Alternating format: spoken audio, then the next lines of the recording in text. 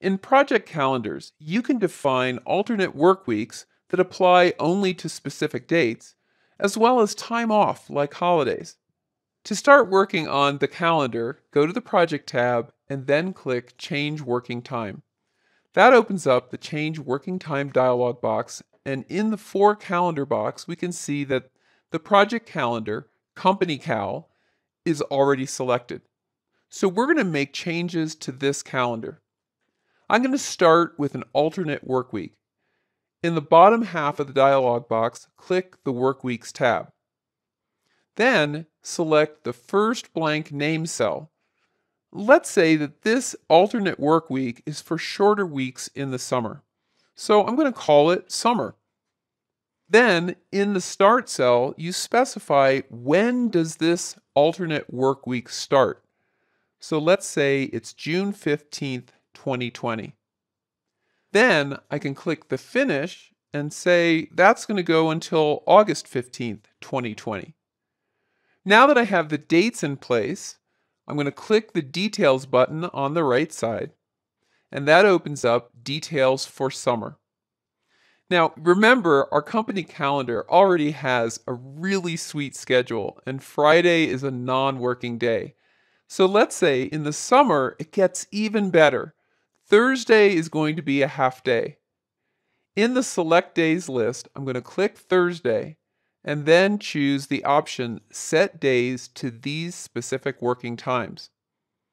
I'm going to make it a half day, and the easiest way to do that is to delete the second row of time, the 1 to 6.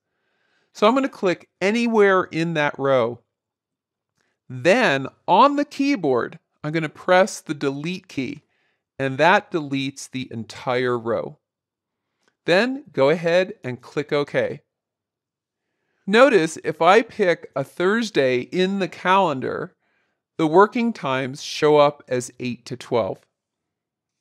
Now that we have our summer work week, let's head over to the Exceptions tab.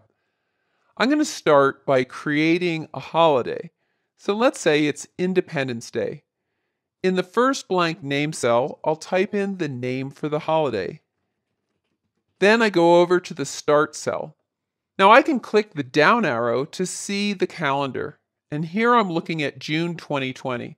So I'm going to click the blue arrow on the right to go to July, and notice that July 4th is on the weekend. So let's make the Monday after the weekend the holiday. So I click July 6th. Now I'm going to create another exception. This one will be for a longer period of time. In the first blank name cell, I'll type the name of the exception. So let's say it's maintenance. It's going to be done at the end of the year and everything shuts down while they work on the equipment in the company. So let's go to the Start cell and suppose that it starts on December 21st, 2020. So I type in that date. Then I go to the Finish cell and it ends on January 1st, 2021. And that's all I have to do because it's non-working time. So I can go ahead and click the next blank name cell.